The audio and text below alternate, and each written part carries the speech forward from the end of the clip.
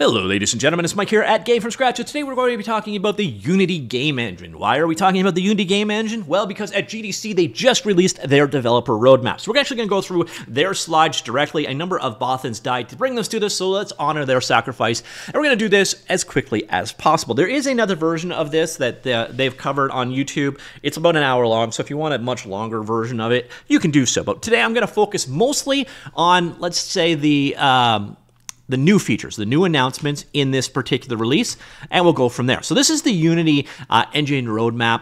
Nice thing is, if you go through here, they're actually going to talk specifically about what's coming in specific versions. So we're going to focus on that. It's a little bit light about the future. There's actually not a single mention of Unity 7 in here at all. And Unity 7, I think, is the one that a lot of people are waiting for because it's going to break a lot of things. It's going to be a core down redesign with a single pipeline, with .NET Core in the basis of it, and it's going to break a lot of backward compatibility. So we're focusing mostly on 6.x at this point in time, but there's a few things that are future reaching. So one thing that they did announce is that they are working with all of these companies. They've got staff on site working on these games. A lot of people have been asking for Unity to dog food. There was a certain project that was supposed to do exactly that, and they said, oh, well, we got 90% of the way there. Well, as everybody that works in game development knows, 90% is 10%. So if they hadn't brought, like, that's a project they should have finished, and I know the entire community, it kind of wishes that they did, but at least they are dog fooding with actual people developing products out there. So hopefully it means that, you know, the product or the features that they bring out that don't really work in production will be smoother. So we got a bit of a timeline of the future. Now, when I say a bit of a timeline, our time axis is labeled as today and future. Today and future. So this is not going to be an incredibly precise timeline. The other thing you're going to notice here is they don't actually mention Unity 7 at all, which is strange. Definitely a little bit strange because it has been announced, but we're focusing mostly on what is coming in 6.x releases. A couple things were also backported as well. So we'll go through, we're going to see it's labeled as available in Unity 2021 and 2022. Anything marked for that, I think you can look at it as a new feature that was ported back to those particular versions. And then 6 is available today. Coming in 6.1 will be very, very soon. 6.1 is currently in beta and should be out, I don't know, within a month or two. 6.x is the future versions of 6, and then future, which I think is Unity 7, but they're not committed to a timeline on that one yet. So we're going to jump through and take a look at what is there. The first thing they announced was web. And on the web side of things, 6.1, we are finally getting web GPU support, which is pretty cool. On top of that, we're also getting support for instant games on Facebook and Messenger. And then in 6, we got... I don't really understand what they're breaking down here because we had mobile web support before, but yeah, so it runs games in mobile browsers. That might be it specifically, the browser support here. But the big thing is 6.1 is getting web GPU support. Moving on from there, we move into the platform browser and build profiles. These are new tools to make it easy to share, set up, and configure build profiles and then platform setups. So you've got different profile configurations, recommended packages, etc. for particular platforms you're working on. And you would also do things like configure graphics settings, quality levels, and render settings, and save those and reuse them going forward. Should make setting up a nicer experience. On the Android side of things, as a person who is purely 100% in the cult of foldable phones, by the way, I will never buy a non-foldable phone going forward, I don't think.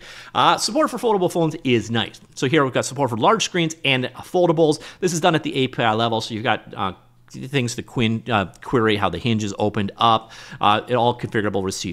Newest versions of the Google versions and so on of Android, APIs are supported here. Another thing about Android, so in Android 15, they added support for 16 kilobyte page sizes. And Google claims that this is about a 10% increase in performance on devices that support it.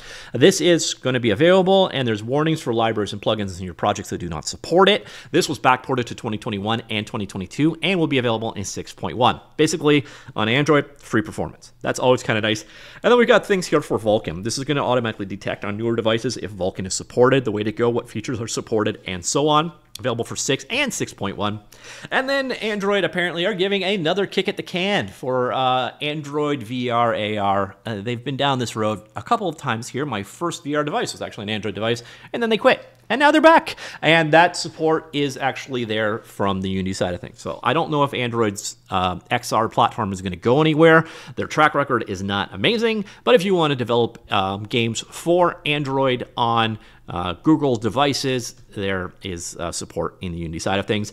And then on the Meta Quest side, Quest being the most popular VR headset out there, I think by a fairly large margin, we got a bunch of improvements there. I think this is the foveated space thing, so for focusing on rendering to what your eye can actually see, but I might be wrong with my acronym there. App space warp support, build profiles from the Meta Quest platform. Oh wow, lost my voice for a second there. All right, I'm back. Oops, I missed. All right, let's go back 1 second. More immersive mixed reality support there as well, and then increased connectiveness for shared persistent anchors and multiplayer mixed reality template. Now, interestingly enough, this could be in the future side of things, so it's hard to tell exactly when that'll be. We do have improvements on the PC and console rendering side of things like DirectX 12 multi-threading. You can see the performance improvements that they're claiming between DirectX 11 and DirectX 12. Same thing here for reduced stuttering at runtime. And then we've got ray tracing performance improvements as well. And then on the Xbox side of things, we're having some improvements, including a GTK selector, the ability to choose which saving API to use, so it doesn't use Xbox games versus save files if you wish. And then we've got stable key encryption available currently on Xbox for PC, with Xbox console coming soon. Now we're coming in here, a little bit more about performance, and I'll just skip the videos. New height of graphics performance. So richer world with deferred plus for ERP. The big thing here is they have their new GPU resident drawer. This was added in 6, I thought, so must just be improvements they're announcing in 6.1. But basically, most of these things are just free performance improvements. So the renderer should just be faster, which is nice to see. And then variable rate shading support, and you can see the results of on versus off there as well. Again, better rendering performance is what we're being told there. It's one of those things you got to get your hands on it to see how it actually performs, but again, free performance is generally quite nice. And then faster iteration and content optimization. So new LOD system, optimized memory storing for all LODs in a single mesh, and automatic LOD generation and setup in editor, which is nice. And then reduced build times on the universal render pipeline with these new settings, and you see how much the times have actually decreased by, which is that's the total shader build times. Quite a bit faster, which is very nice stuff there. We have improvements to AI Sentis. Now, AI Sentis is their ability to run basically neural nets inside of your Unity game. Accelerate inference on DirectX 12 platforms, Windows Editor and Player devices, and Xbox Series X and S. To be honest, I've never really understood the use case here. I've seen some examples. I've seen entire games, virtualized games from Unity presentations that were created using neural nets. I just never actually have seen why. So if you got a good idea of what you'd use Sentis for, do let me know in the comments down below, because I haven't found a use case yet. I may just not be understanding, but that's the case. And we got some new performance tools. So we've got a dashboard here for your runtime performance, targeted recommendations on how to improve performance, and then we have an auditor that can analyze scripts, assets, project settings, and builds. So it'd be better to see the bottlenecks in your process. And then ECS. ECS is pretty mature at this point in time. We're now up to entities 1.4, so that we're talking about things like improvements, optimizations, and fixes, and consolidation of APIs. Same thing with the jobs compiler and profiler, so just general improvements there as well. And then we're getting into this is Unity 7, but not being called Unity 7. These are the things for the future. ECS is going to be built in at the core, so it's not going to be an add-on. They're basically going to build ECS job system, all that stuff, burst compiler into the core, and what they'll do is make game objects use it, but pretty transparently. So you're going to get the performance of the new underlying system, but you'll be able to use game objects that you know and love today. So that seems to be where they're going. The other big thing was the addition of .NET. So they're going to move over to Core CLR. This brings them in, you're going to get newer versions of C# as they release. You're going to have better compatibility with the various different .NET projects that are out there and so on. So I know people definitely want them to switch over to Core CLR from Mono. So that is what we were looking at there.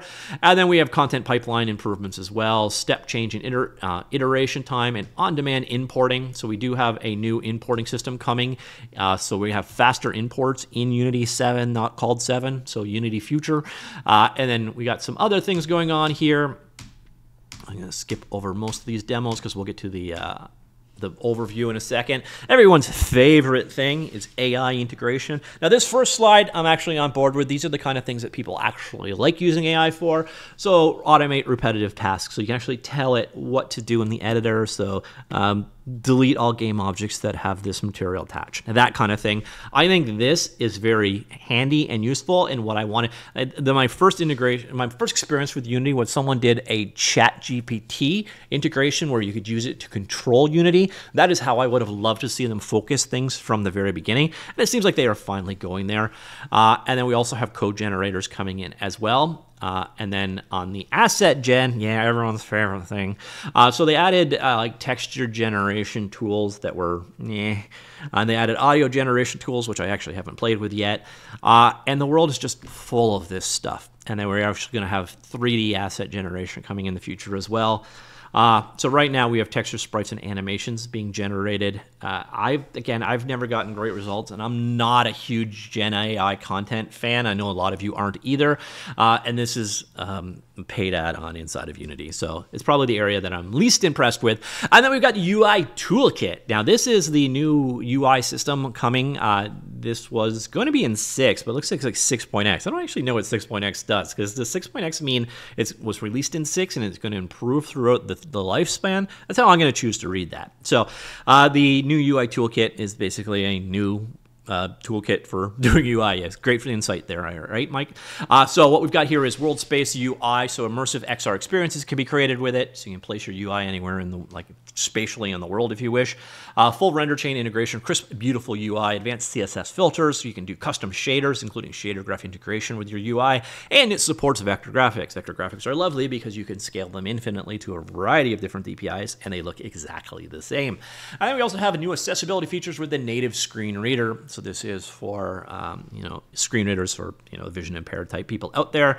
So updated API for the UI Toolkit and native screen reader support for Windows and Mac OS.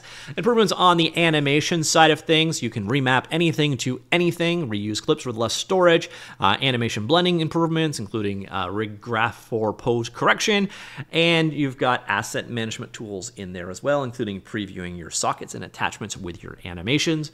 We also have better performance and less complexity for the animations. One part of that is support for jobs and burst without requiring entities. So you can get the performance advantage of the jobs and burst system without having to actually use ECS as it stands. And then in 7 and beyond, it's not going to really matter anymore anyways, because it'll be built into the core. Power without complexity, so multiple track support and custom properties and events. And then we have hierarchical state machines there as well. And then in the world of physics, we've got a number of improvements. The one thing that I find a little bit confusing here is you're going to have switchable backends. So you can switch between physics and Havoc, which is very cool. By the way, Havoc is a paid add-on, just what else you want to know about. But what you'll notice here is it doesn't actually say Unity physics. So I don't know if you can switch between Unity physics, and Havoc. I'm assuming it's all 3, and it's just a weirdly worded slide, but I'm not 100% certain there.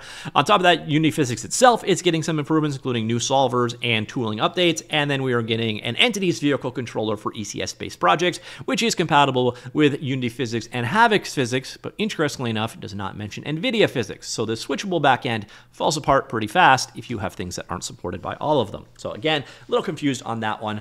We got some team improvements as well for their cloud stuff. So build automation is integrated in the editor. Build in the cloud for all main targets, being WebGL, Windows, Mac, Android, iOS, and the Xbox Series, no PlayStation.